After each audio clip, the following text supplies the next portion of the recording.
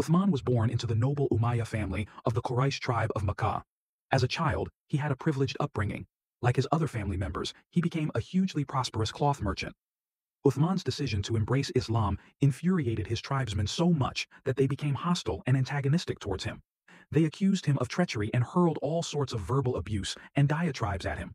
When things eventually became unbearable, he approached the Prophet for his permission to seek refuge in Abyssinia, modern Ethiopia, along with a group of other persecuted Muslims. Uthman, therefore, became one of the first Muslim men to migrate to a foreign country with his family, for the sake of Islam. He also acted as a scribe to the Prophet from time to time, and generously spent his money and wealth for the cause of Islam. For instance, on his arrival in Medina, he purchased a large well for 20,000 dirhams. Unlike caliphs Abu Bakr and Ali, Uthman was very fortunate to have become caliph at a time when the Islamic dominion was politically strong and economically prosperous.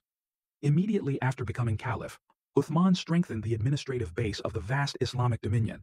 During Umar's caliphate, the region comprising Syria, Palestine and Jordan was regarded as three separate provinces, but Caliph Uthman combined them to create one strong and united province, and confirmed Muawiyah ibn Abi Sufyan as governor of that large region. Likewise, Caliph Uthman abolished the two-tier administration developed by Caliph Umar in Egypt, and replaced it with one governor who was responsible for the governance of that strategically important province. Uthman took similar steps to improve and modernize the civil and administrative systems established by Caliph Umar in parts of Iraq and Iran.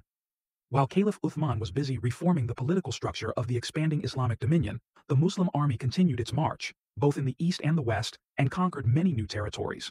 In addition to gaining control of Cyprus, the Muslim army raided parts of Persia and Armenia. With every success came more and more responsibility for Caliph Uthman. While the Caliph was busy contemplating the future direction of the rapidly expanding Islamic State, the news that the Byzantine Emperor Constantine had sent a fleet of 500 ships to invade Alexandria reached him. In response, he dispatched a Muslim fleet to meet the advancing Byzantines.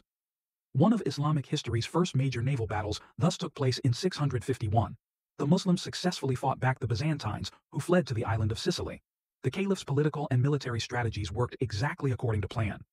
Being a gentle-natured and compassionate man, he devoted all his time, wealth, and energy to the cause of Islam. But, unlike Caliph Umar, he was neither firm nor decisive in his dealings with the mischief-makers, who were bent on creating socio-political disorder within the Islamic State. Since Caliph Uthman had no intention of shedding Muslim blood, he hoped to win over the troublemakers through love and compassion. Although one cannot fail to admire his good intentions and sublime qualities, in the circumstances the strategy he pursued against a determined enemy, bent on destroying the Islamic State from within, was a wrong one. As it transpired, the enemies of Islam took advantage of the Caliph's softly approach and intensified their designs against the Islamic State. It was not long before they began to falsify and fabricate evidence against the Caliph himself. Though he cogently refuted all their allegations publicly, his detractors were not satisfied with his explanations. As tension between the Caliph and the insurgents mounted, some of the leading companions of the Prophet urged Uthman to take action against the insurgents, but he refused to do so, saying he would rather die than shed Muslim blood. Caliph Uthman was a man of principles, and he decided to stick to his principles come what might. The insurgents were not willing to relent either. As it happens, they were not interested in peace at all. Their foremost objective was to oust the Caliph from power.